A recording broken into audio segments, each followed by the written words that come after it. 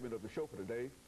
We're talking about the attack on America, and Alana is giving us a dramatic portrayal of some of the things that happened, and we've tried to encourage her to sort of move it on because we have some other things we'd like to talk to her about. Let's pick up where we left off, Alana, about this attack on America. Okay, so 5 minutes after the first plane was hijacked, another plane got hijacked. Then when the first plane was hijacked, it was supposed to be going to Pennsylvania, but for some reason it turned around and went all the way to Manhattan. Nobody knew that they were purposely trying to crash it, because when the first plane hit the 105th floor of the World Trade Center, they thought it was just an accident. But when the second plane hit, they found out that it was purposely going into the World Trade Center. So then the second plane, which was going to London, I believe, that turned around and went straight. It went straight to Manhattan, but the first plane was going from the left, and then the other plane was going from the right. So the first plane was crashed into the 105th floor. If you were outside, you could hear the screams of everybody just trying to save their loved ones. So the second plane crashed into there.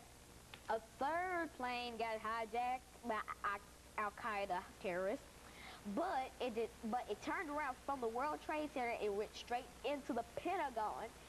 It hit the west side of the Pentagon, so kind of right over here.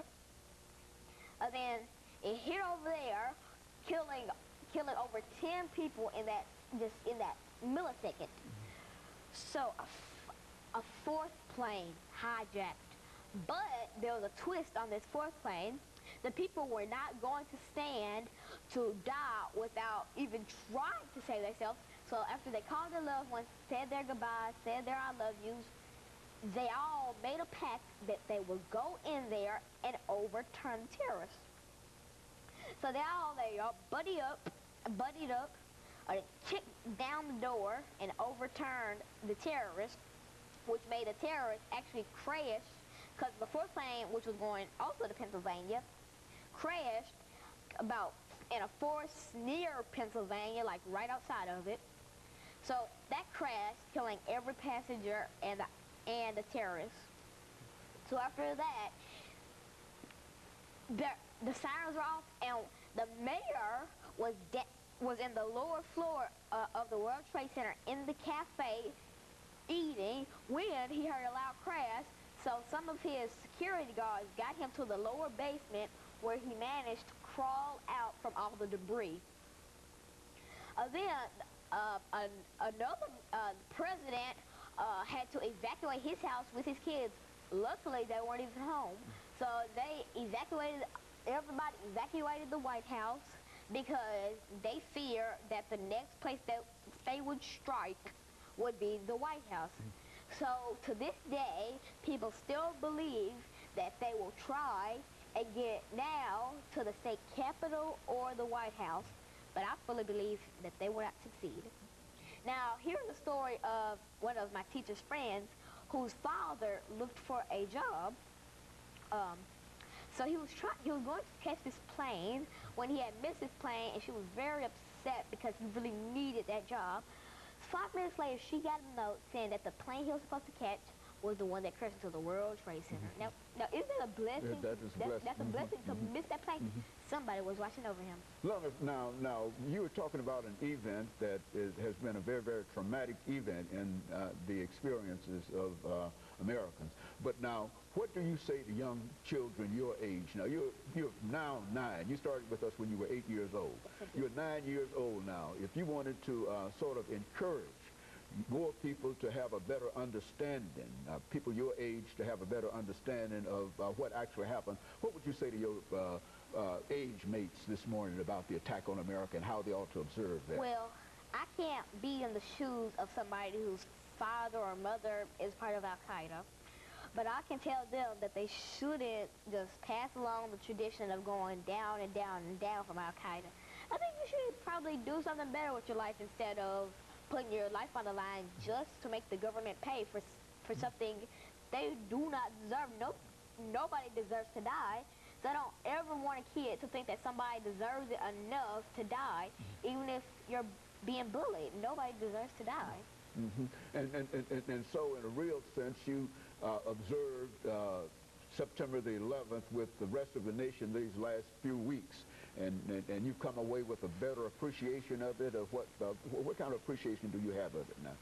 I've seen kids go, nah, that's nothing to talk about. Well, it's really a serious issue because kids don't take this seriously enough because this is a part of their heritage. This is a part of their life, and it will always be a part of their life. And they should really learn more about their heritage. Instead, I don't know, while you go to school, you need to learn a lot about President Obama. These kids don't learn enough about President Obama till he's dead. So I really think now that he's living, you can go to him and ask him instead when he's dead and it's too late to ask him questions about his life. You should get to learn about him before he's perished. Okay, very good. And of course, Lana, let me say that we are certainly encouraged by the information that you've given us dealing with this traumatic attack on America. And we're going to get ready for our second commercial break. And then when we come back, we want to deal with a topic that I felt that was a topic that, again, was not exactly suited for a person who is 8 years old. But I think that you've sort of amazed us with some of the things that you've already said about the attack on America. And I think that it sort of reassured me that I was not wrong in selecting you in order to deal with such a topic. I thought this topic would certainly be beyond you, but I think that you've measured up to all of our expectations in reference to it. Have you got a final word that you'd like to say in reference to this attack on America? You've got about a minute to say that before the second commercial break. Rest in peace, all the people who had died on that treacherous day, all the innocent civilians, all the innocent civilians, and all the firefighters that risked their lives to save others. Rest in peace. And we certainly appreciate that, and we certainly appreciate your knowledge and information of this topic, and I'm sure that you will be able to not only use the knowledge that you've gained in order to help other people, but also the knowledge to move forward. And we certainly appreciate that, and we're going to take this second commercial break, and we're going to be back with you, and we're going to be back with our audience following this very, very short commercial break.